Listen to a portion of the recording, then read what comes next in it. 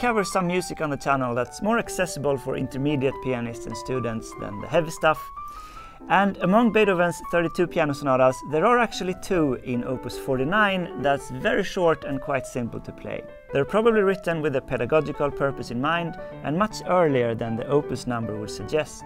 So they're from 1795 to 96, which is around the same time that he composed the piano sonatas in Opus 2 and Opus 10, so quite early. But they just weren't published until 10 years later, when Beethoven's brother found the manuscript and took it to the publisher. And you can really feel this earlier, more of a classical style in the music. It's more about a balance of characters than the heavy and dramatic Beethoven that we know, who comes a bit later. So if you're maybe looking at the Mozart's Sonata Facile in C major, the K545, and finding that quite hard, because it is, then this piece could be a great alternative or a stepping stone to get some good exposure of the classical style, which is actually an important foundation for playing all piano music.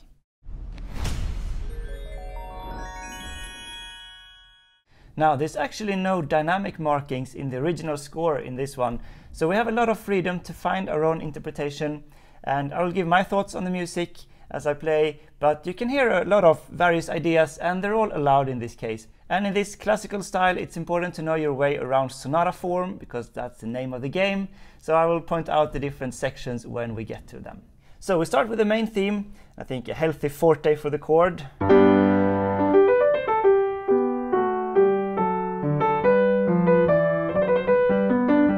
And a little bit softer for the melody that follows in the legato. Nice counterpoint, just 2 voices with the hands going and outlining the chords D, G, back to G. That's 4 bars of the main theme, repeated 1 octave higher. Now a little bit more busy in the left hand accompaniment, and it works a bit differently when you're higher up in the register to have more notes in a softer way.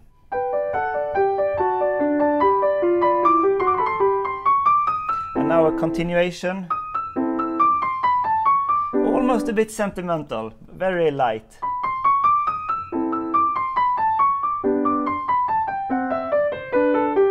Coming down again with the scale.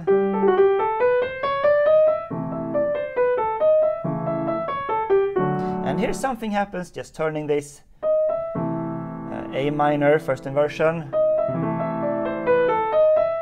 to A major, first inversion. So the A pointing to D.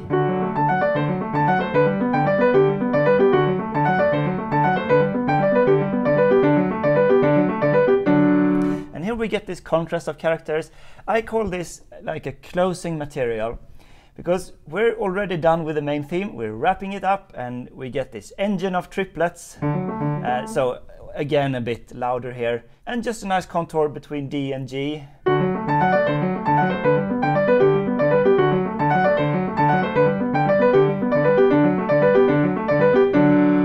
So it's just D7 and G, and it ends on D, so that's called a half cadence, when you end on the dominant as a proper close.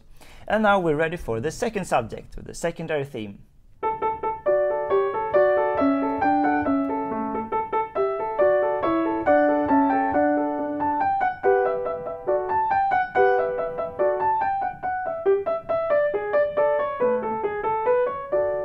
So it's again a new character, more legato, more sensible in a way. It's actually close to the main theme in the melodic contour. This turning and the second theme. But it's more legato, and it's also presented in the dominant, in D major. So directly shifting to D major.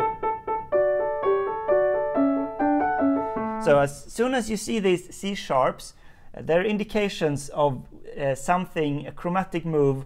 So it's not in G major anymore, it's in D major, because the C sharp is the leading note to D. And this is always the case with the secondary theme in sonata form, in the classic versions. And we get it one more time after this.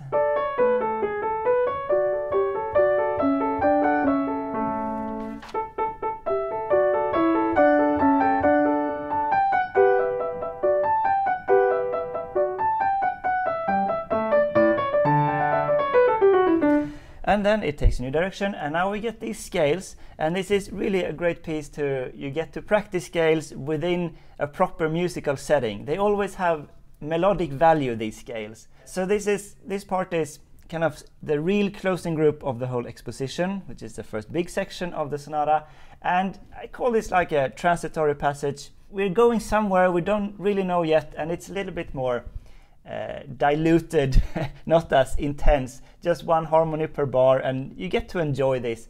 It's a type of, again, a new contrast. And this is A7. So now we're still in D major. I think this bar, when you get to repeat this quarter note, I have pedal here, and I think it's a brilliant place to, because it sounds so well with the pedal. You can play it, the jumpy interpretation if you want. Like normally I'm quite careful with the pedaling to not blend too much, because it needs to be crisp and clear, but these bars get a really nice resonance if you have the pedal.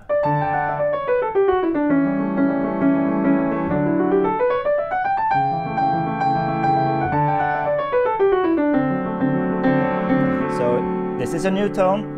New note, the C natural, turning the D into D7, pointing back to G. But immediately back to D, so it's just a quick turnaround. As we get the A in the bass. So let's go for another round. It's like four times of scales.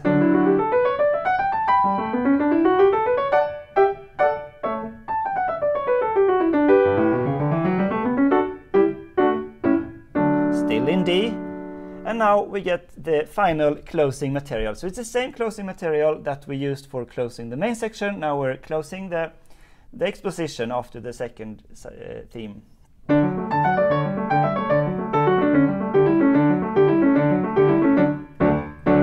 So it's slightly different chords.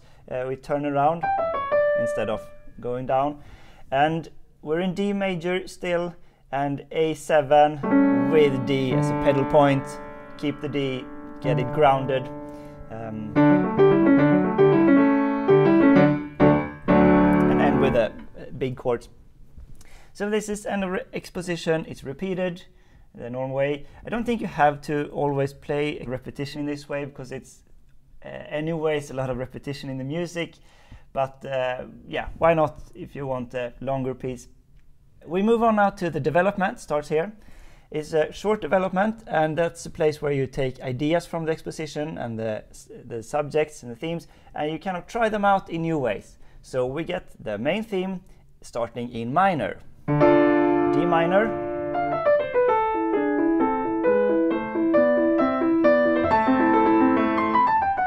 and immediately we get it again after only 3 bars. So it's kind of interrupted with a new entry. Now it's A minor, so we're starting to form a sequence. So it's much more in minor, a different color here, a bit more uncertain, and yeah, the normal minor stuff. Nothing complicated really. This is a nice chord. You know what this is? It's an augmented 6 chord. So we're going to B, a B major chord, but it's clear that it's a dominant to E minor. We're just going to be stuck on the dominant for a while. And this chord before that, it's one of those chromatic extra chords that you put in before the dominant. That's called an augmented 6 chord. And it's a German augmented 6 chord, the version. A French version would be, and the German version is just a small subtle differences. There's an Italian version, a bit more sparse as well. So it's nice to know about that. Slightly more advanced theory, why exactly how it works with the chromatic notes. But anyways.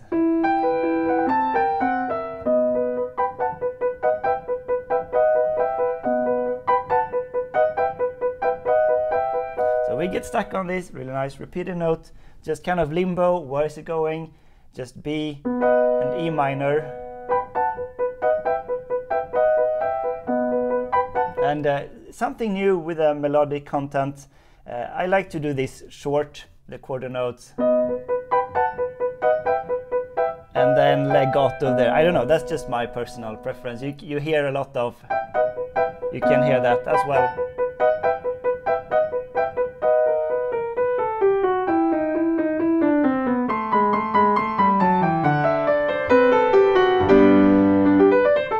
This is the best part of the sonata, I think, because now we get these nice legato lines in the left hand. Because we're finally leaving the B, the repeated staccato character, and now here's more harmony happening. That's why it feels like it's lifting. And it's just going through a circle of fifth, no surprise. B as a dominant pointing to E minor. Moving on, so E minor to A minor. D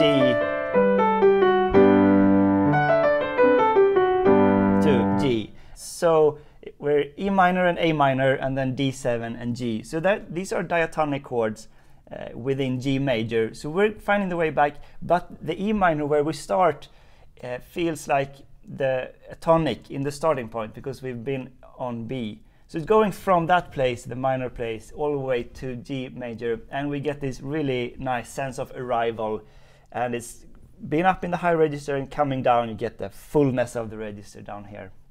So let's play it again.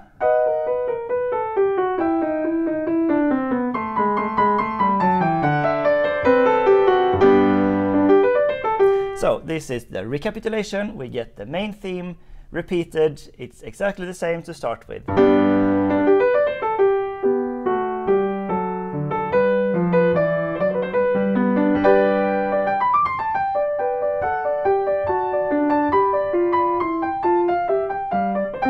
Until here. Here we take a new turn because we need to move to different tonal areas in sonata form. That's the game plan. So it needs to be something different. So here we go from G to C, making it G7 to C. So it makes the G to a dominant, secondary dominant to C, the fourth scale degree. So now C major. Now we get the scale.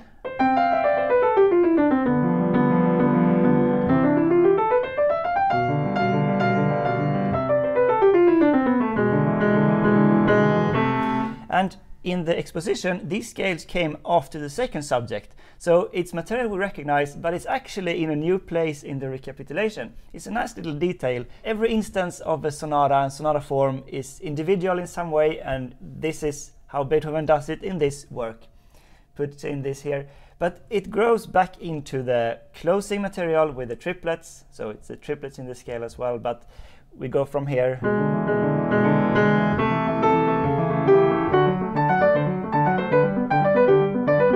So this is again material we recognize, and now it's in the right place because this is also closing the main theme in the exposition.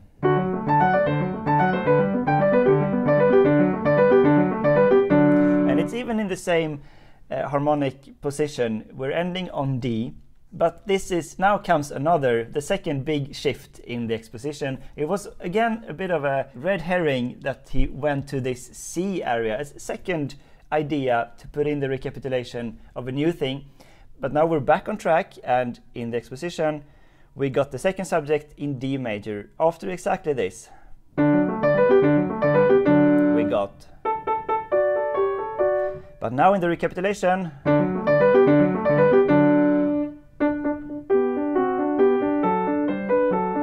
we get the same secondary subject, but it's in G major, and you can feel these two different feelings that comes from the path of tonal areas that we choose. So this is true for every sonata form in the classical style. Of course there are exceptions, but generally you get the second subject in the recapitulation is always in the tonic, because that's you've been on the journey and then you're coming back and you're reaffirming the tonic as the home key, G major. So that's why we get the second subject feels more like home.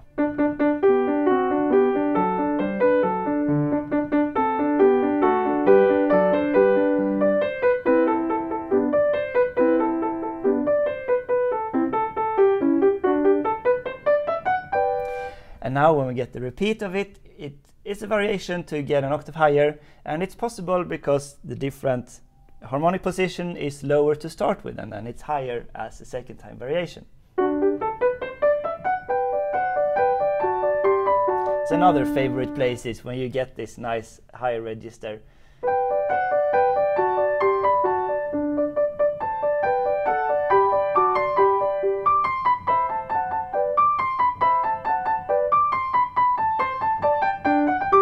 Now we get the scales again, and this is where they're supposed to be, and but now they're in G major instead of D.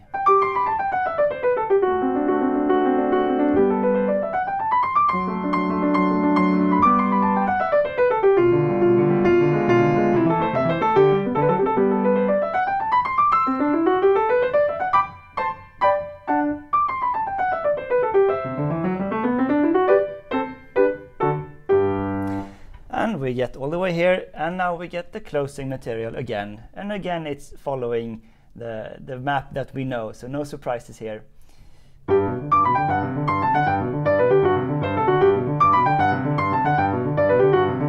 Well, I think it's an extra time actually to just reaffirm that we're approaching the end. We get the pedal point, which is G now. So yeah, just one extra time.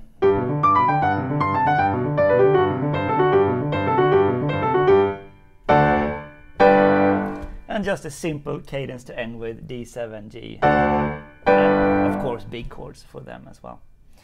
That's it for this episode. Thanks for watching Sonata Secrets, and the Patreon shoutout goes to C&N Kilhamn and Philnews.